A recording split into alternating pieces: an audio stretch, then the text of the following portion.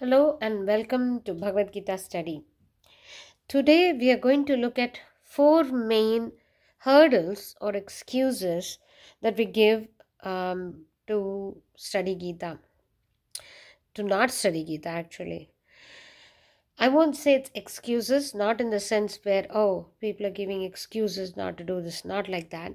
But I can say they are hurdles in our mind that we think that we cannot do this, but it's not as bad as we think.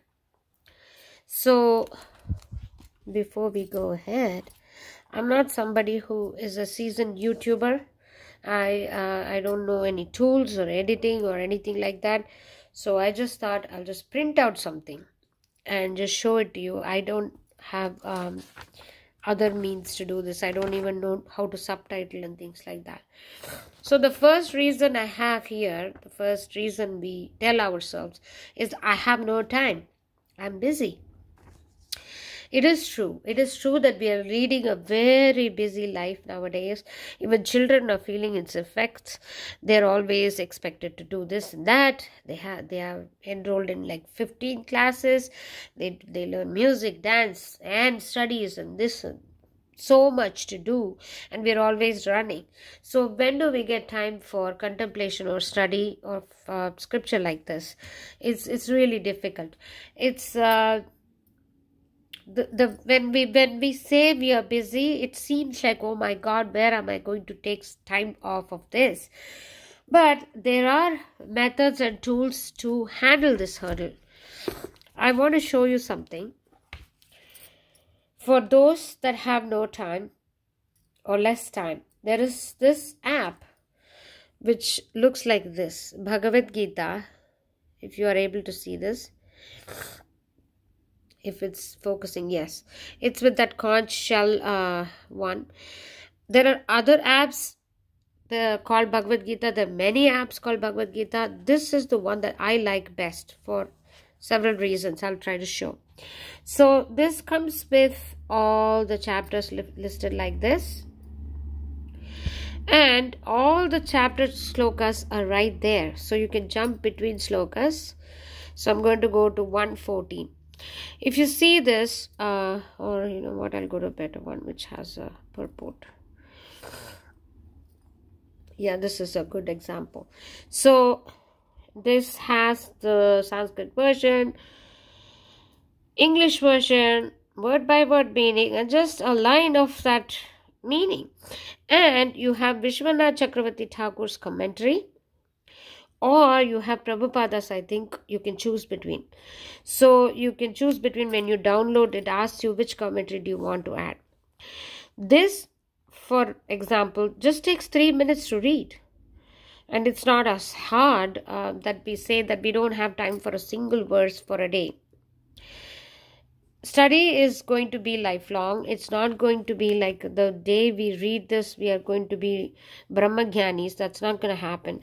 That being the case, why don't we just start it now? You know, when we have the time and the tools, I think we can start it. These things just take 10 minutes of our time to do one verse, or even lesser for a verse that doesn't have a big purport like this. And you can choose to do only the meaning for the day. That is just 2 or 3 minutes of study every day. And the good thing about Gita, she's Amrita Varshini. I told you, she just showers upon you the knowledge. Once you read one line or one verse, it just keeps ringing in you and you start to contemplate the whole day. The next thing that in context of time that I want to recommend again and again and again is this one from Swami Nikhilananda, which has just the meanings of the verses. And look at this. How short are these verses? You just have to read one verse a day. That's it. It'll carry you through. So I have no time can be easily handled by a good book which just has short meanings, or an app that gives you the meaning of each verse, and you can start your study there, and it just slowly, pulls you in any way. Any spiritual knowledge, any spiritual study, it becomes, you acquire a lot of taste for it, and you want to do it more and more. That's how it is. So once you start there, when you think of it before you start, it feels like, oh my God, how am I going to do this? I'm always busy. I myself am a mom, and I have a family, husband, and everybody to take care of. So, we need to find 5-10 minutes each day to do this, and then the day just adjusts itself. The second one that we always say is it's too difficult. And again, I'm going to bring the same thing back to show you it's not that difficult, because this is in simple English and the verse is very short and it's not that hard to understand. Especially if you're somebody who is not into Sanatana Dharma, you're from the West and you're new to Bhagavad Gita, it is going to be very daunting, and to think that you are going to handle a text that is going to talk about Atma. This is Atma Vidya. This is a philosophical text. This is not a devotional text, although it is based totally on devotion. What I mean to say is this is going to show you to you. This is going to introduce yourself to you, who you are. Are you the body? Are you the mind? So it just takes you to that self-inquiry. So such a deep book, to be taking it would feel like, oh my God, this is difficult. I cannot do it. But you don't have to worry. There are books that are able to introduce you to this text from Lord in very easy English. And I'm also in this context recommending Prabhupada's Bhagavad Gita as it is, the best ever. So this also has short translations. If you don't want to do the long purports, you can just stay with the translation. You just read the verse if you actually want to. If you want to spend time on the verse and learning its pronunciation, there's so many YouTube videos. You can just let it chant, stop there, let it chant, for example, like 113. Just if you put 113 Bhagavad Gita, it would bring up the chant.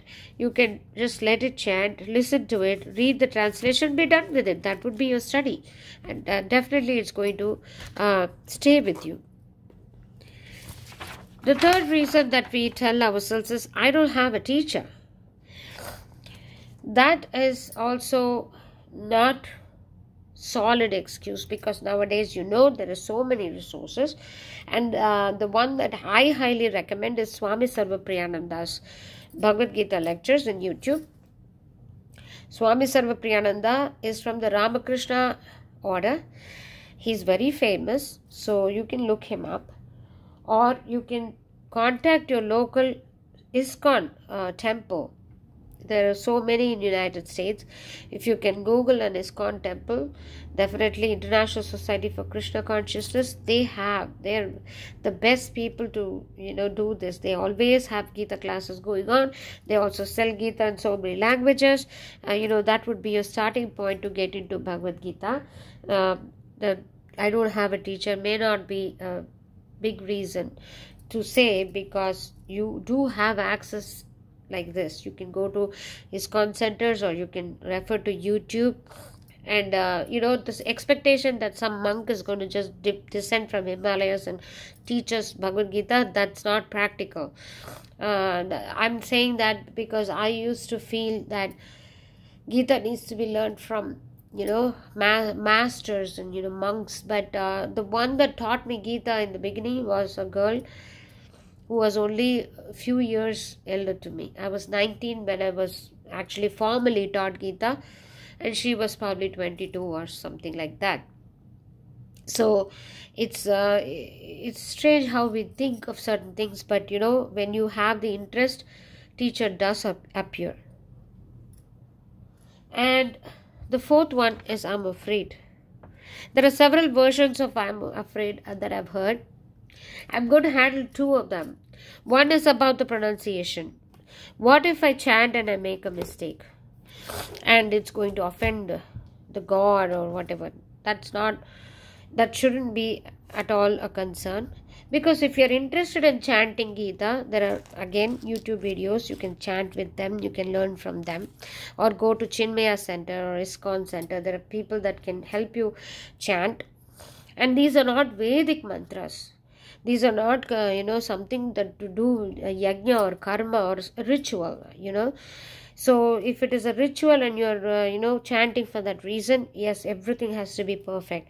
This is a, again, as I said, this is a philosophical text you're trying to learn, and if you want to chant out of your own interest, you're chanting, the Lord will always, no, you cannot offend anybody by trying to chant, and you're learning anyway, so that's not going to offend anybody. So if you want to chant, you can chant, and you don't have to be afraid. The second thing is, there was somebody who came to me and said, I'm afraid to learn Gita or even keep Gita at home, is because if you have Gita, because it was it happened in a war field, I may get battles in home, I will end up fighting with people, and there will be no peace between family members. That's one of the very ignorant things that I've heard about Bhagavad Gita. That is not true. Any scripture for that matter, deserves a lot of respect, and it is from the God itself. Any religion for that matter, Bible or Quran or any other religious text, they're all from God. They have a specific purpose. They all take us closer to God and show us who we are. We are not our mistaken identities. We are the children of God, which we are immortal souls. This is what we are going to conclude from learning these texts. That being the case, how can something create battles at home? That is just unreasonable, and I told that person that that's not true. It must be your own belief that's causing the battles, if any, because a book and a sacred book, a scripture, cannot cause anything like that. So some people have superstitions about learning Gita and keeping Gita at home, which one need not have. We don't have to be afraid to get into Gita study, and this book is only going to give and give.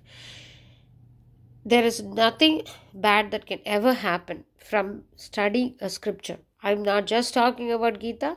Any scripture you want to learn, it should be, what is needed is just our devotion, our willingness to learn, and a lot of humility, because we are, after all, dealing with what the Lord said. So that's about it for today's video. I hope this was useful to you, and I will meet you with more in the future. Thank you, and bye-bye.